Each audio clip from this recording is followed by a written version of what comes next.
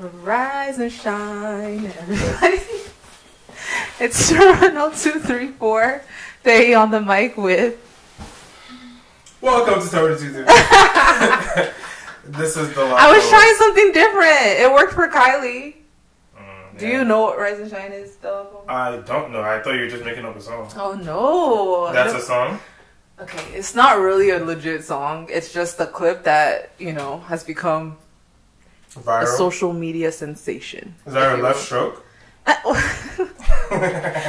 Mary, do you know Rise and Shine? No, girl. What? Nobody knows Rise and Shine, man. What, guys? Like, it's a viral moment. Like, even if you don't care for the Kardashians and Jenners and whatever. You know what? We'll do a poll. I want to know how many audience members of ours know that versus don't. You know what I think? What? I don't even think audience members care about Rise and Shine. Okay. Fair enough. I don't care about that. We can move on. Yeah, let's do it. But, I mean, in converse to that, it's definitely not very nice outside. It's not shining. It's rainy. It's dull for the second week in a row. Maybe third. I don't know. It's been like this for a few weeks now, right? Yeah, I mean, like it. It's the fall, so... Again, it's the fall. It's not the spring. Right, exactly. So I don't get why it's raining so damn much. Like, it's fine if you're cold a little bit, but you don't need to rain too. Anyway. Enough about weather. Let's get into quick hits. Yes, please. I thought you never asked. So, just as we're about to start recording, we got breaking news. Maybe it's not that breaking anymore, but it was breaking news. They said they found Wizkid Tiwa Savage. This was in France? Am I making that up? Paris. Paris is in France, yes. In Paris, France, they were making out. No, they were not making out. They were French kissing. They were French kissing. They were French kissing in France. Only makes sense. It only makes sense. Like, what else are you supposed to do? And they were on stage apparently doing this, so it was for the world to see, which makes me wonder motives. But react. What do you think? I agree with that. That just wrapped it up in a beautiful word. You can't agree with me, like no. I'm wrapped. Like, I'm just saying, it's motive is all I think of. Like, why did you what's do that? going on? Why'd you do that? I mean, it reminds me of that stretch of time where Rihanna and Drake were dancing on any stage they could find, like grinding on each other. Do you know what I'm talking about? It's like that. It's like you're just teasing us because you know we all care. But I don't think it's really going to do anything or mean anything in the long run. So you don't think it's a possibility? You're just toying with us. You're just playing with us. But, I mean, on the same token, I would not be surprised if days from now they confirm their relationship or whatever. Yeah, I wouldn't be surprised. I don't think. What do you think is more likely? Do you think it's the latter or the former? I don't think they're going to announce a relationship because there's literally no purpose in announcing a relationship. Yeah. Even if they had a relationship, first of all. Yeah. Right? Like, I kind of look at it similar to, like, Simi and Fowles or Simi and Adekunle Gold, which is Simi and Fowles, it's not real, it's just for play. Simi and Adekunle Gold, like, oh, it's real, but it's not for your consumption. So it's either one of those. It seems more like the Simi, if I want to use that comparison, it seems more like the Simi and Fowles one, where it's like, okay, they're just doing it because they have good chemistry, it attracts people. But I can see it being a real relationship. I still just don't think they would announce it. Like, unless they're getting married, there's no point in them coming like, oh, we're together, guys, officially. Like, I guess what I mean by confirm it is like posting like an Instagram picture where it's like clearly not for. Well, they've done stuff like that, low key. Like they've done like stuff where like it's like, oh, my best friend, my queen, my like, and it's like, oh, that's how stuff like kind of that's what sparked it even more. Like, I'm trying to think of an example that works. They like synchronized Instagram posts like to each other. Like that's what I was gonna say. Yeah, I feel like I was gonna try to think of an example where, or like like when Drake and J-Lo did that thing, but then that also wasn't really a long-lasting real relationship. And like you just mentioned, Wizkid and Tiwa have done this in the past, so it's like I don't know what they could do on Instagram outside of saying we are together that would confirm this any more or less. I think it's just I think we're just gonna have to go along for the ride and see how it goes. But okay, cool. Good for them. Would you like to see them together, or do you not care? I really don't care, but they're not like a relationship for like I need this. You know what I mean? Like I'm such a Drake and Rihanna stan forever, or like a Justin Bieber and Selena Gomez fan. Okay, fine. I'm a Justin and Selena fan forever. So with that, like there's certain relationships where like you just love it. No. Fine, we're not going to talk about it. No, we're not. But for my people out there who care, if you know, you know. If you know, you know. You know what I'm talking about. I do have a question, though, since you brought it up. Okay. So what Faye's trying to talk about that we're not supposed to talk about is Justin Bieber and his wife, Selena, and Selena singing about Justin Bieber, but Justin Bieber is married, and the wife said, "I'll kill you."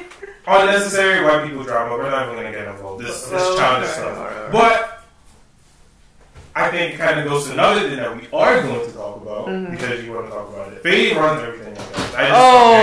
Really? And I'm like, okay, cool. Okay. But recently, Gina Rodriguez was like catching a little bit of flack because she used the N-word.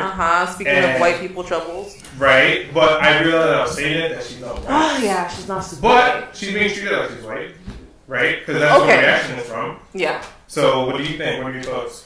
For backstory, for those of you that don't know, Gina Rodriguez was caught, not even caught, she posted a live of her singing to, I think it was Ready or Not by the Fugees. Okay. And the N-word was dropped in the song, and she said it very flippantly. It didn't look like she was like, you know, she wasn't adding any sauce to it. She was just saying it like she'd be saying it on the reg. You get what I'm saying? She was just singing the song. And of course, people have their opinions on it. Personally, I don't think she should say it. Okay? Why? Because I know people like saying that Hispanic people are with us. They're, you know, one and the same almost to the extent that they can say that word. But I disagree. I feel like it's two different cultures, two different experiences. Like, okay, you want to know how I look at it? When a white person looks at a Hispanic person, they don't see black. They see Hispanic. So I don't see black when I see an Hispanic person, and I don't care if you're for the culture, with the culture. There's plenty of white people with the culture, for the culture, and we're not giving them a pass. Why do Hispanics just have a resounding pass in a lot of, a lot of spaces? Yeah, no. So I see what you're saying. I understand parts of it. I do disagree with a major part of it. Okay. I think that, yes, you're right that Hispanics are obviously not black people. Yeah. Like, we can't really argue that. Yeah. But I do think that, and I also don't think people look at Hispanics and say, oh, Hispanics are black. Yeah. They're obviously not black. We know that they're different. Right. But it's kind of like we're in the same struggle. And from what a lot of black people have said, right? I'm not going to represent black people. What a lot of people have said is they view the word as being offensive because of its historical, like, roots. Context, yeah. Right? But the historical context is specifically tied to white people and black people. Right. So I think that if I'm going to diagnose what has happened in general, is that a lot of people in the black community, not all obviously, but a percentage, look at Hispanics and say, you're not the people that use that word against us. So we don't, when you use that word, it doesn't carry the same meaning, it doesn't hurt, it doesn't feel like anything like that, because you're not the people that used it. So it's like specifically for white people, like, yes, you can't say it. Hispanic people, it depends, right? So that's where it becomes, okay, it depends. If it looks like it could be hurtful, if you look more white, then I'm looking See, that's what I'm saying. Why are we allowing those nuances, though? Like, why is it that if you're like, because a huge part of this is like Cardi B can say it, right? Like, and she gets the pass overwhelmingly. A lot of that being for the fact that she's like Afro-Latina and is more black passing, if that's even a thing, as opposed to like white passing, like a Gina Rodriguez. But it's like, once we start getting into those nuances, that's how, to me, you should know that it kind of should just be painted with the same brush. Like, we should have one broad stroke for that sect of people, because it's like, oh, so is it like a light-skinned person can do something different than a black or darker-skinned person? It's like, why? I understand what you're saying, right? But life is about nuances. Like, that's just life. Sure. There's no, as much as it's easy, like you said, to just have a broad paint stroke and be like, okay, if you're not black, you can't say it. Like, what's to say, like, I can't take it another level and say, like, oh, if you're not, like, African-American, you can't, like, you know what I'm saying? Like, even though to you, you're gonna tell me it's different, because, oh, they're black, but, like, doesn't matter. What is someone that's, like, Indian, like, a lot of Indian people, like, can pass for black, like, they're really dark. That's what I'm saying. I'm not gonna, are we not gonna feel weird about an Indian person saying nigga? I think we do. People say nigga all the time. I'm saying, maybe I should say from my point of view, because this is a very dicey topic. From my point of view, if you're not black, just save yourself the trouble. Just don't say the word. Like, why even go into that territory? I don't think it's necessary. I don't think you should. I think you should just, it's not your word. Even black people within the black community, we're still arguing whether you should say it or not. Some black people don't think you should say it. So why are you now introducing yourself to a very sensitive area? Like, you should just not even go there. Again, it goes back to who people accept the word differently. Right? So like you said, there's some black people that don't even think black people should say it. But obviously, they're not going to be part of this conversation. They don't even, like, you know what I'm saying? Like, they're in a different extreme of the spectrum. Right. There's a spectrum. Everyone is different. People accept different things. So, generally speaking, Hispanics are more liable to be accepted for saying the word. Right, generally speaking. I'm not going to be as offended, obviously, if a Hispanic person says it than a white person. But now I'm not talking about offense levels. Because same with, like, a black person who doesn't like the word, they're not going to be offended if a black person says it. They might just not like a black person saying it. Whereas they probably do feel offended with a white person saying it. You know, there's a different discussion taking place if you're talking about black people saying it versus white people saying it. Even if you don't like it, point blank, period. Do you get what I'm saying here? Like, let's say you're Oprah and you don't like the use of the word period. You're not offended when a black person says it. You just don't like when they say it. Whereas you might be offended when a white person says it. I would slightly disagree because you might be offended. But okay, sure. Like I'm not really of that ilk, so I can't really speak to that train of thought. If it's just a dislike, then it's not a big deal. I think that someone would be offended. Right. So maybe there are levels to it. I'm not looking at Cardi saying it and like feeling like ew, like she's saying it. And even with Gina saying it, I'm not even gonna lie. I'm not looking at her like, oh my gosh, like.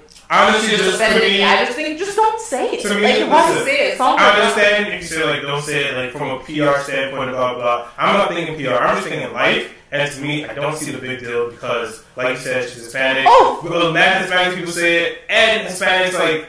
Again, it comes down to your background, it comes down to how you relate, it comes down to how you come. Like, there's so many things, it's not so simple to, like, Hispanics. In a perfect world, or in the easiest world, if you just made no Hispanics say it, then there'll be no confusion, but life is not like that. So we know that Hispanics say it. We know that, like, if you're Hispanic, if you grow up in a black community, you grow up, all your friends are black, you basically grow up identified as black, more or less. Right. You don't see the big deal, your friends don't see the big deal, people around don't see the big deal, people accept you for it. So let's wrap this up by simplifying it. For you don't think it's a problem. Like, if you were hanging out with her, like, at a kickback, and that song came on, and she was rocking and saying the word, you wouldn't be bothered by it. Whereas I would be.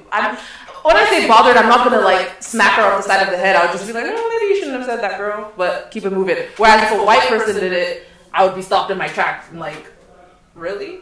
You know what I'm saying? Like, the reaction is different. I just honestly for sure, but I don't necessarily think it should be taking place either way. I think that we just people in general need to move on and like concentrate on bigger things.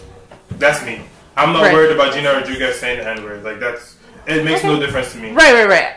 It didn't really need to be this huge topic. I agree. But still. Yo, there's white people that say the N-word and they live. So why are we like tripping on the Hispanic person? That's my point. Like, Hispanics can say it. If white people are still saying it, like, let's worry about that first. Okay, we ended there. Hispanics to you, Hispanics can say it. To me, I don't think. But like, why? We started off with Justin Bieber. Like, I've heard a clip of Justin. Yeah, and I think it was kind of foul, but I'm still gonna listen to Justin Bieber's music. Like, that's what I'm saying. Like, I agree with you. It's not like, to me, it's not earth shattering. The word doesn't like, really move me one way or the other in terms of how I operate on a day to day. But do we have another quick hit you want to talk about? I'm trying to decide if we should talk about it. We can mention it. Okay. We can mention the Breakfast Club. Sure. And the little drama. Yeah. So go ahead. Why don't you give the backstory?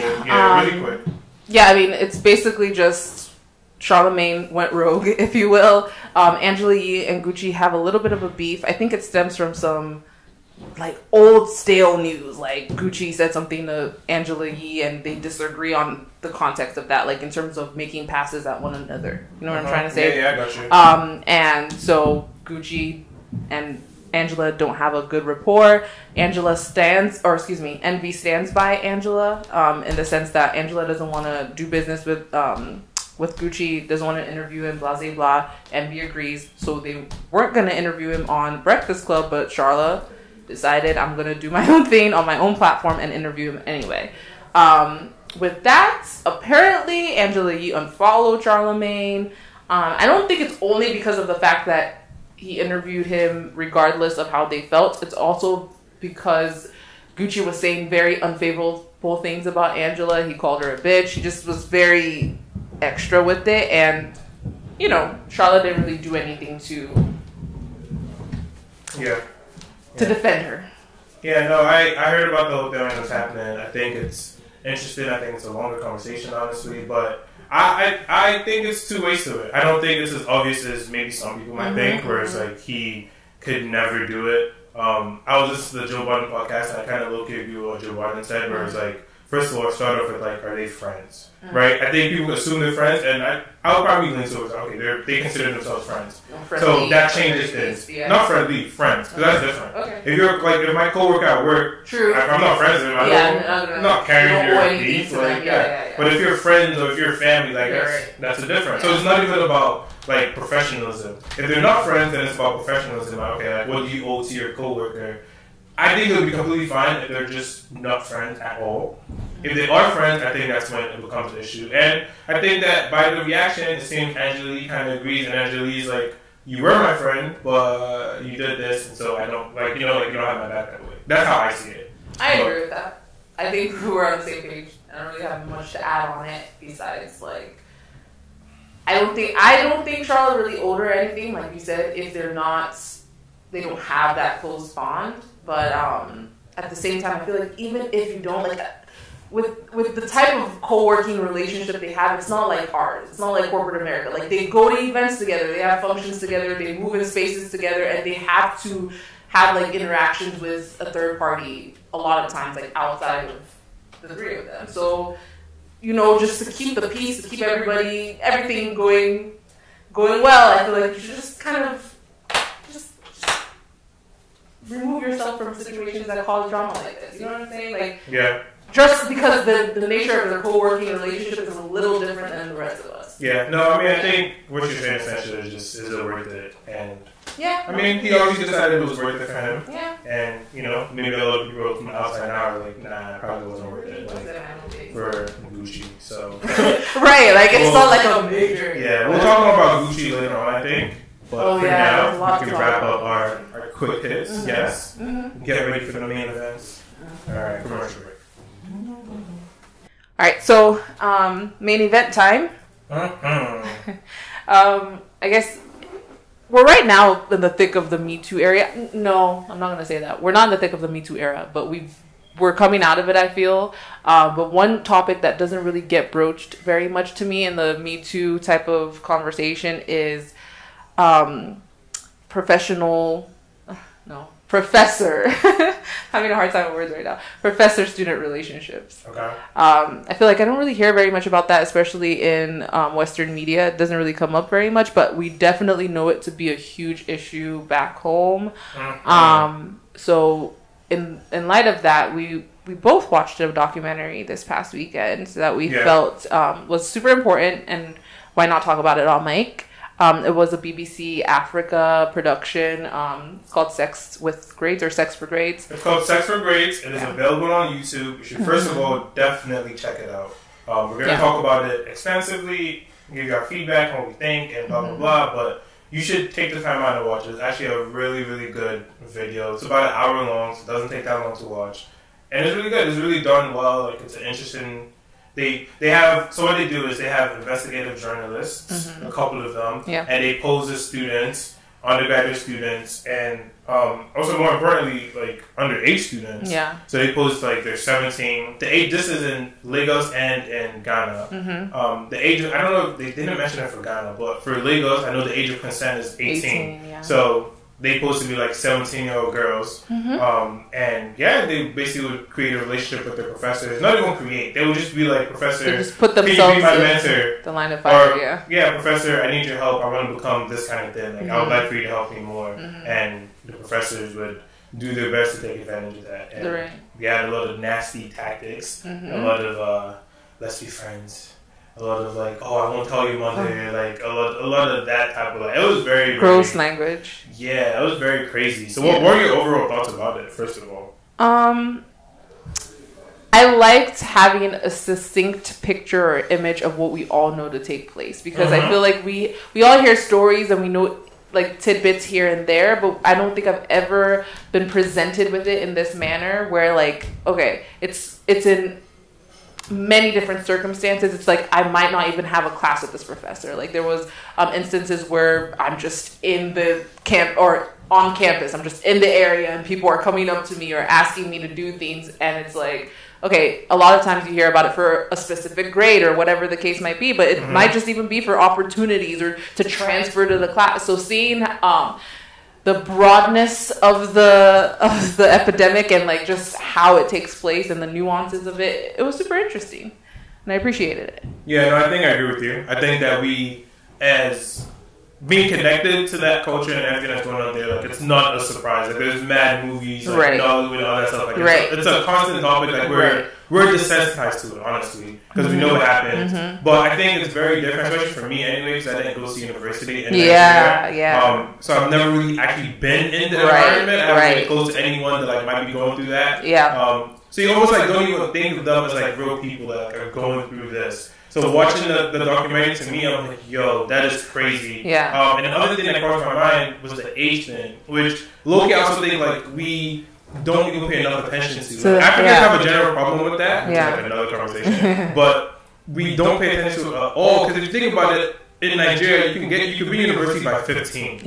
So now we're talking about it's possible that professors are preying on 15-year-old girls, and they know they're 15. Like, they know. It's like, that's what I appreciated. Like they made it very clear to present certain facts. Like, hey, this is a 15-year-old, or this is like within the context of the conversation that were being taped. It wasn't just like outside on the documentary sphere. It was like these professors were faced with certain facts and they would just ignore it. Like they wouldn't even like ignore it. I wouldn't say. I think they just don't acknowledge it. It's like not even a point of conversation. It didn't make a difference. They still felt like they were going to do whatever they wanted to do. And yeah, it was very crazy. Like I just couldn't believe what I was watching. The craziest story I think was the main guy. I forget his name. Boniface. I believe it was his name. He was a pastor, or he is. I don't think it's Boston. He is a pastor. As far as I know, no one. I think one person lost their job. I don't know who. He tried to kill himself, actually. Who? Boniface. Okay. After this documentary came out? Yeah, whatever. I don't care. But he's still hired though. I get it, like. So Professor Boniface was a pastor like a nearby church and a professor. And this guy, it sounds like an esteemed professor. Yeah, very esteemed professor, and like was obviously had some intelligence to him, and was just a very like. And I think what's worth noting when it comes to him is that it sounds like when they were filming this documentary, a lot of people were coming to them with this name. It wasn't like they stumbled across this professor. It sounds like he's been running rampant in this. It is important. I think it's important that we note that part of the documentary, I mean, which just makes sense, but just to say it, was that they tried to create the situation with professors that they had heard people complain about. So of course, like. Hopefully, this is not all professors, right? So it's like, hopefully, I want to say it's a small percentage, but I have no reference. But the point being, it wasn't just like they randomly just found professors. It was more like, okay, we know one thing, we heard about him. He does a lot. Let's see if it's really true. Same thing with the guy in Ghana. So they tried to get those guys. I mean, we could get to this a little bit later, but I feel like it's not even a small percentage because it just sounds, or it seems as though there's a system in place that kind of perpetuates it, much like a lot of what we heard in the Me Too movement here in the industries that were targeted here or discussed here. It just seems like there's a system in place that allows for it to take place. And then also, like one of the professors wasn't targeted at all. Like he kind of put himself into the line of fire by walking up to the main producer, I would say, of this documentary, Kiki. So it's like, I wouldn't say it's a small percentage. I would say it's probably. I don't want to put percentages on it, but I just would say it's a lot more. I wouldn't argue with you because I have no frame of reference. I have no idea, but I think that's what I was just saying. I was being hopeful. I was just saying I hope that it's a small percentage, but I have no way of knowing. Someone out there probably has a better way of knowing. Figures. Right? It seems like something like someone should be doing, but no one is trying to do. At least the universities themselves. They're like you said, it's a system in place that allows for a lot of this to go on, which, like, I think they were saying, like, in Unilag, like, they just, like, this year. In 2019. Yeah, they just finally have policy that, like, says, like, okay, you can't do the craziness. Like, and I think it's great that you brought up earlier that we both, I mean, you went to school here and so did I, so we both don't really have a frame of reference that's as personal as somebody who went to school in Nigeria. Right. I feel like those people would be able to say, oh, I mean, this documentary was just, I mean, this is life on the regular. Like, it didn't really shed light on anything new for them, but it did start a more about face conversation that people just can't ignore as they choose to. Yeah. Like, one of my favorite lines is in the documentary was something along the lines of, let's shift the shame from the victim to those who perpetrate it. And I feel like all along this whole issue has been in the dark because we're always focused on the victim. Are they saying the truth? Are they not saying the truth? But if there are enough victims, then that's just a non-issue. Like, even if 8 out of 10 of the people are lying, like 2 people are saying the truth. So that it's like a non-issue. I even think like in this situation, like I don't even think people don't disbelieve them. People know that it happens. Like, this is not like the Me Too or like all the other movements where it's like, oh, like, are you like, people know that, like, it's a reality. We know it's a reality. Yeah. I think like, but to what you said, like, it's kind of like this reality is in your face and you can't like, if you don't see something, it's very different than when you see it, right? If you hear something happens versus you were there, like, your reaction is just different because you were there, you saw it, you know, like, there, you can't even have any kind of doubt. You can't even say, oh, maybe it wasn't that bad, maybe the girl did, like, nah. Because, and I think that's why I brought it up in the sense that I think we all know it's a reality, but for whatever reason, like, it's been in the dark because victims don't want to say anything because they know that once it's them versus a professor, it always ends up being a question of the victim and not the professor. You know what I mean? I'm saying, like, when it ends up getting boiled down to individual cases, that's when the conversation becomes more about the victim as opposed to the perpetrator. And it's like, how? Like, that's so lopsided or, like, you know, upside down. It should be the other way around. We should be... You know, there's no reason these professors should even have mouths to say, "Oh, I didn't mean it like that." Like, there's so much I didn't mean it like that. That's not how it was supposed to come off. Like, how else is it supposed to come off when you're buying her heels towards your office? They weren't accountable ever. And I feel like, well, I went to school in Nigeria. So like, I remember like I was pretty much in my last year of secondary school before I left. Okay. And growing up, I definitely just knew that this is something to expect. So I never wanted to be one of the people that's like out there, looks out there. Because, like, for example, like in secondary school, even there are professors like or lecturers like that. You know, if you're one of the cool students, I went to girls' only school, so if you're one of the outspoken girls, you're the one that's just out there, everyone notices you. You're more likely to find one consolation. I've always just known that this is possible for me, and I just try to like be one of those people that's like in the back. I'm in the back. I don't put myself out there. Want to be, I don't want to be in front of anything. And I think that's what most people do. They try to like hide and blend in and don't stand out or whatever. It's like, I think that's a really good point. Like, in the documentary, they kind of talked about how they targeted students, right? And it was, they didn't just target any student, and, you know, like, you're talking about, like, you know, maybe the way you dress or the way, like, your personality, you try not to stand out in the crowd, but the way these professors were even doing it was, of course, I'm sure they target students like that, but because university is a little bit different than, like, secondary school, where, like, you have to, you know, like, you have a little more freedom and not as tied to them, what they specifically were doing, they're targeting students that are struggling, so, like, they're targeting students that, like, did bad, so if you did bad, and, like, your parents are paying for school, like, you're in a desperate situation, like, now you feel like I really need a professor to help me, like, and this is how I'm gonna get my help. Like, that's why I call sex for grades. Like, if you're getting a good grade, you don't need to. You're probably not going to be in this situation for sure. But I was gonna say stories like that where they just target who they want to target. So some people actually they're really good, but if they see you and they want you, they're gonna find a reason.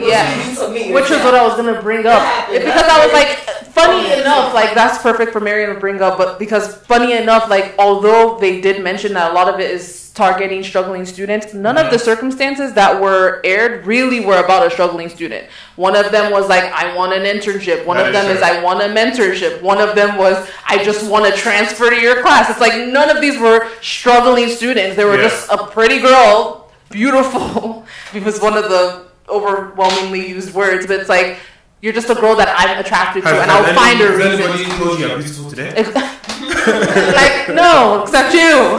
Like, I need you to tell me that, but okay. Yeah. But yeah, it's like none of those circumstances were about a struggling student. Like you were keeping her grades. Kiki, the main, I guess, narrator of the documentary, dropped out of school because it was like, I can't even interact with this professor. I'm not getting anywhere, and I can't keep going without my grades. It's like, what are you supposed to do in those circumstances? No, I do think that's a huge issue. Yeah. And, you know, it's so funny because watching the documentary, you realize, like, I don't know if it's a one-to-one connection, but you realize that, like, it's even closer than you would think, right? Like, so, like, the withdrawing, like, you don't have an exam grade type thing. Like, I know someone that, like, literally went to school, did everything, and at the end of last semester even, the professor was like, oh, we can't find your papers. Yeah. And, you know, like, from the outside, the person, that's all the person said, right? The person didn't give any more, just like, context, they couldn't find the papers, they tried to fight through the school, they had to just retake that class. Yeah.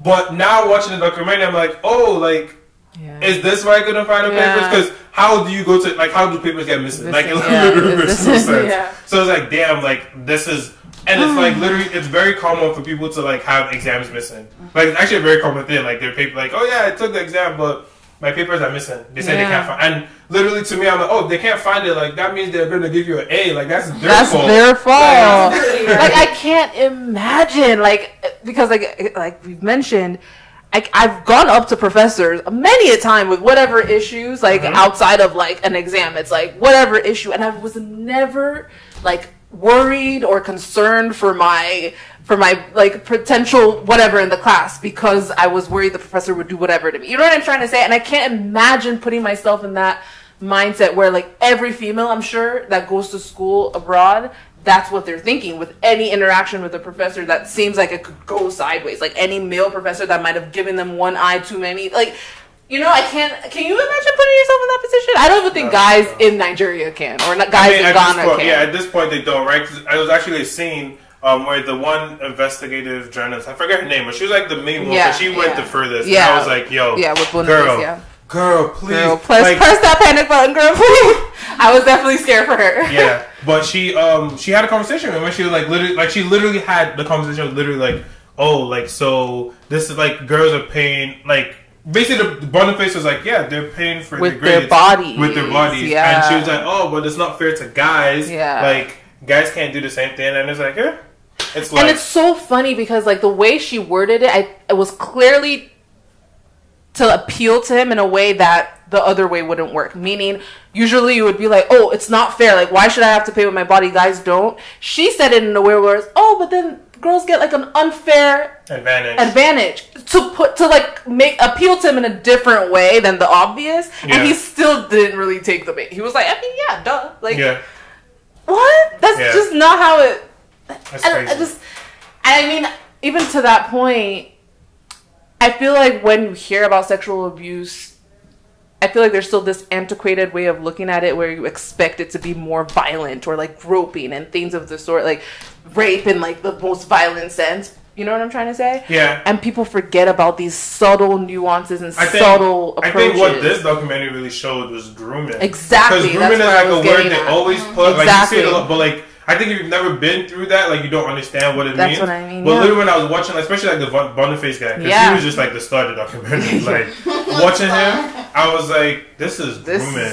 Because literally, like, he took his time. He wasn't in a rush. Yep. Like, he would drop hints like, oh, you're beautiful type things. But, like, it wasn't in a rush. And, like, he laid out the landscape to her. He told her everything. It's like, this is how it goes. Yeah. He wasn't like, this is how it goes and this is how it's going to be. Yeah. He's like, this is how it goes. And then eventually he's like, okay, like, now it's your turn. Like, you've been schooled. But didn't you see that escalation? Like, first it was like, I'm going to introduce God into this and have this weird-ass, long-ass prayer. Oh, did you see the prayer? No, first of all, that prayer, we have to talk about the prayer. Okay. Because I was telling someone that he is, like, diseased. He's, like, a demon. Oh. You see how he was praying, like, I swear, like, he was getting, like, sexual satisfaction. Oh, for sure. From a prayer.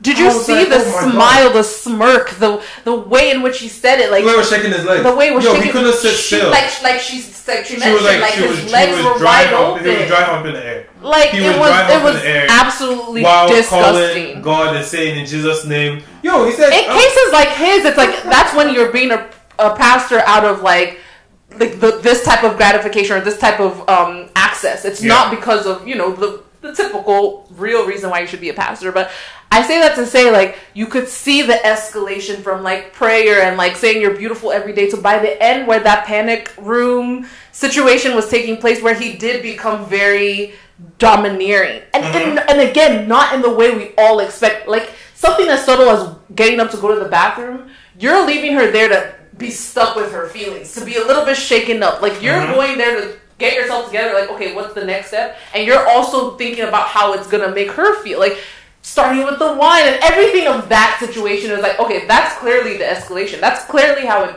it takes. You're not in a rush, like you said. You didn't do it from the onset like that. Like, you knew what you were doing at the beginning so you could get to the end. Because imagine the next time she would have seen him.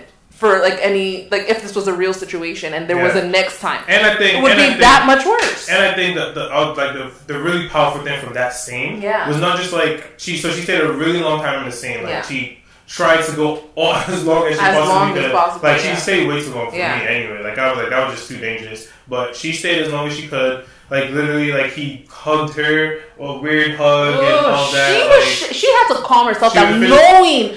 She was physically shaking. Even like after he hugged her, you're like, oh, like look at you, you're shaking.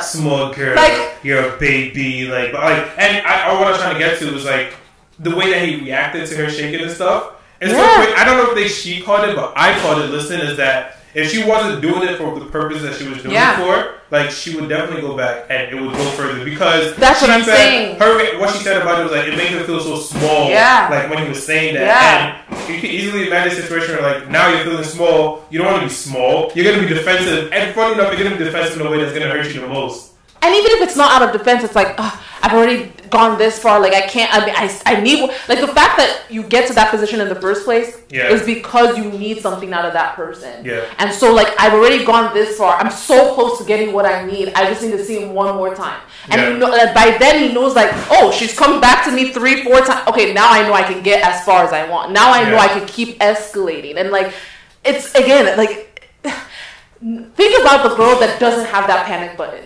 Yeah. Like, you saw how shook she was. She was calming herself down. She was like, you know, calm down, calm down. And she that's with her knowing that, okay, at the end of the day, I'm out of this. Like, I'm going to be safe. Yeah. Think about those girls who aren't, and a lot of them might do whatever they do because I have to. I don't know what else this is going to turn into otherwise. Like, just tapping into that psyche. It's a desperation. And especially like in Nigerian African countries, we know like how important education is. Like even if we know like it's not guaranteed you're gonna get a job, like but literally you almost have to be educated to have doors open for you. Yeah. So like imagine coming from a family like maybe your parents didn't go to college, they're working hard to get you through. Yeah, because it's not like scholarships are not as common as that. Like you're usually paying your way through. So it's like you know that like you can't go back home, or you feel like you can't go back home and tell your parents like. You can imagine, and it's so crazy because you really can. Like even the Kiki story, like it was really sad, but it was really sad because it was like she talked about like her dad wasn't alive, and she felt like if her dad was alive,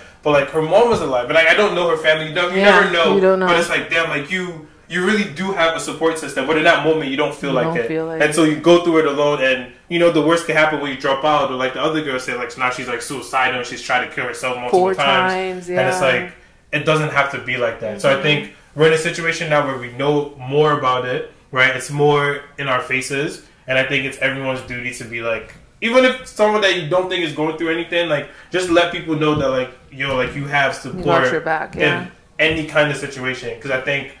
And you feel supportless. You feel like there's no one to help you. And I think we have to call out the universities as well. Because it's pretty ridiculous that there could be a cold room on campus. What is that? What the fuck is that? I'm sorry. Excuse my language, but come on. It's the cold room. Why is that anywhere on campus? Why is there disco? Like, what is disco lights happening on a campus? How is that a senior lounge? Like, even if it was just professors going there, why is there a disco light there? Even if you're not bringing students there. It's very inappropriate. And funny enough, like kind of you just said, like even if it's just professors, like they're female professors. Like what? Female professors have to be like, they probably have their own documentary of the stuff that they have to go through. Like, because they work with these same men, and these same men have this mentality. And even though they target younger girls because they're more desperate, like if you have that mentality, like access to anything, exactly, like anyone you have any kind of power. So even if you're just like the dean of the school or something, department, if you have a female professor under you, you might feel like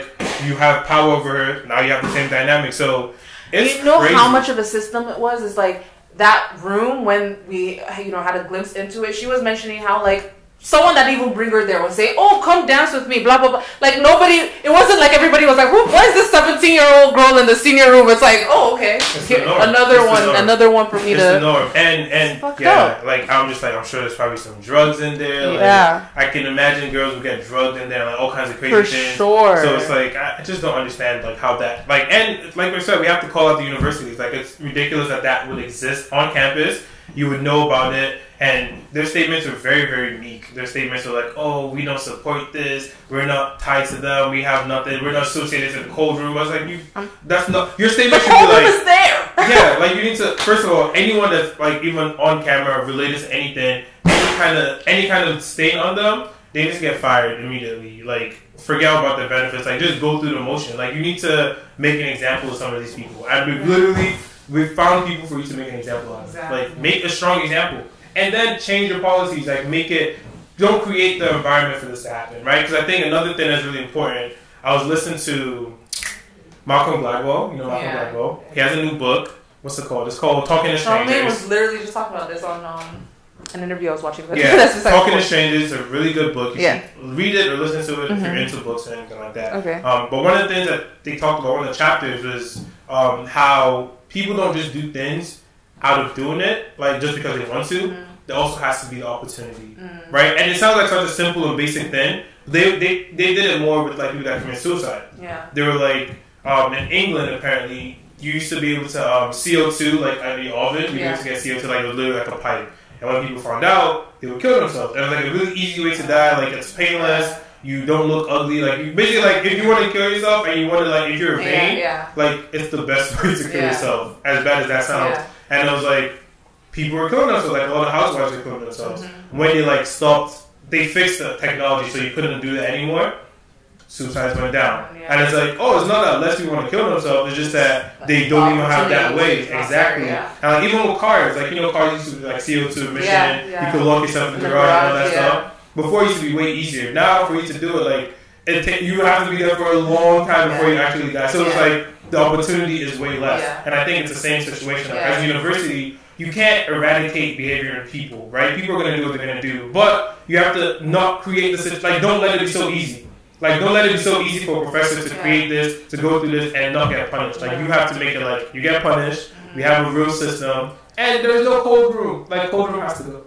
Yeah. Senior don't need a staff floor. And you have to, like, welcome the idea of victims coming up and, like, speaking their truth or whatever you want to say. Like, I feel like some of these professors were able to say, I've never had a case against me. And that's a very powerful tactic. And it's like, it's not because you don't have people that you've done shit to. It's because, the system isn't there that allows for people to say something. Like, I know, like, if at my university some shit went down, I know where to go and how to get my voice heard. I feel like that should be the case anywhere. And of course, this documentary made me think of just like the landscape outside of school, like how this ends up getting, perpetuated elsewhere, like in the workforce and things of the sort. And it's like, it starts somewhere. It starts, like Miriam was saying, in secondary school or before, before. It starts we have to at have home. A longer conversation, especially like, I don't want to be calling out African people because those are our people, but I know just from being in that environment, like, I know it's just different. It's just different. Especially the H-din. Like, the H-din is literally like, they don't even, some people do not even think about it, which is scary. Like, that Boniface, gross guy. Like, I remember one of the scenes with the girl that was investigating him. I can't remember exactly the words or how it was presented, but I remember she made it like it was clear she was 17, and like he was saying stuff along the lines of, I can get girls like you, I get girls like you all the time. Even me, he even acknowledged that me in my 50s, like he acknowledged his age. It's like, like he just didn't see the fact that it wasn't a normal relationship. Like somehow in his mind, like he felt like, yeah, man, I can get any girl. 17-year-old girls, like, oh, like that's why would you even be proud of that? Like, I don't know what's the accomplishment. Like, come on, get out of here. So you're competing with 17-year-old boys. Like, what do you feel? Like, why do you feel some type of way about it? Like, no, definitely all the people that think this way, professors and stuff like that, like, you're definitely very sick people. But like we kind of mentioned, like, it starts really early, so it's a lot of work to be done, like, by all people. But yeah, we'll just recommend if you haven't seen the documentary, go see it. It's very powerful, definitely see and it. Yeah, it makes a difference just watching it, and even supporting the people that made the documentary. Like, let them know that like yo, we support this work, like, because they put themselves in the line of danger. They really did. So and they did a really good job. Like, those, I want to have the cameras they have. Like, I want to be secretly taping people left and right. So yeah, I think we can kind of wrap up there. Yes. Yep. All right. All right, guys. We're back with shoutouts. Super quick. I guess we could start with our social media followers and some of those that we hold dearly. We appreciate a lot. One of them being My Savage Truth. She's a loyal follower of ours, loyal listener of ours, and we truly appreciate it. We notice all of your interactions with us, and you know, we love you for it. Yeah, we love you. Thanks for supporting us. Yeah. Also, we have another one that's always on our line. She's like, you know, a perpetual commenter and things of the sort. Her name is Move Out the Way. And she's just a great follower once again. And speaking of, we want to give her a little birthday shout out. Yeah, happy birthday. Happy birthday. We don't just do this for anybody though, guys. We're not just shouting birthdays out left and right. You have to be a regular follower. Just hey guys, by the way, she just turned, I want to say she just turned 23. Why are you putting her age out there? Did she ask? Put it out there. Did she ask? Yo, I submitted her resume. 23. Okay. You know what I'm saying? If she you're cute. about that life. She's smart. She funny. Send your application to me. And we'll take it from there. But yeah, Scorpio season is wrapping up, so we're at the tail end of it, and we wanted to make sure she was given a birthday wish. So there we go. Yeah. Next. We're also going to shout out Kiki Mordi, who's a person that did the documentary we just talked about. Right. A lot of good job, right? A good job doing the documentary and everything. Sure. And, you know, it's kind of a sad story, her story, but I think that she's, you know, coming out on the end.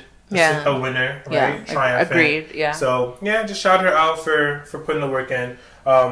Also, I don't know if you saw, Google, you know how to do like the little doodle things for random people? So they did Fumilayo Ransom Kuti 2 days ago. That's Fela Kuti's mother, for those that don't know. She's famously known as, like, her quiz question is like, who's the first Nigerian woman to drive a car? Yeah. That's her. So they honored her. It would have been her like 119th birthday or something like that. So yeah, shout out to her. Shout out to Google for being recognizing. Yeah, I always like when they do that. Yeah, that's all my shout outs. Okay. I guess Halloween parties are going to be popping up next weekend, so if you want to party, go party. Are you a Halloween person? Because I'm not. I'm not a Halloween person in terms of dressing up. I'm a Halloween person in terms of partying. Oh, like I'll go. I'm a party goer, but I'm not like, it's just like any other party. Like you'll go, but I'm not like a Halloween fiend. No, Halloween parties are different. I'll give them that. Halloween parties are different. No, that's sure. I mean, come on. Like, people are fucking dressed up. I'm not saying that. I'm just saying, like, are you in the spirit? I'm in the spirit in the sense, like, I'm going to go party with them because I know it's different, but I'm not going to dress up. Well, for me, I'm not in the spirit. I'm never excited for Halloween. I'm never like, oh my god, what should I wear? It's like, usually the day before I have a costume party, I'm like, oh, I have to figure something out. I don't know where you be going. Draw some shit on my face. You need to change your life. Wear some bunny ears. Oh yeah, and the other thing, Jadena's coming to DC apparently. He's really? Be here. Are you going to go see him? No, but guys, go see Jadena. Go support our Nigerian brother. You know, go to a show and all that stuff, you know. I mean, yeah, go. I just think it's funny that you're telling people to go to something you're not going to. I'm busy. What you mean? I have work. I'm a working man. Sure. Jadena doesn't pay my bills. But I definitely like his album. It was really good. A lot of good music. You know, he did his little turn more to Afrobeats and stuff, which we appreciate. Yeah. But he did it like in an authentic way. It wasn't fake. So, yeah, that's it. Anything else you want to tell the people? No, I think that's it. All right. I think that's it. And yeah. Follow us, subscribe. Thank you for listening.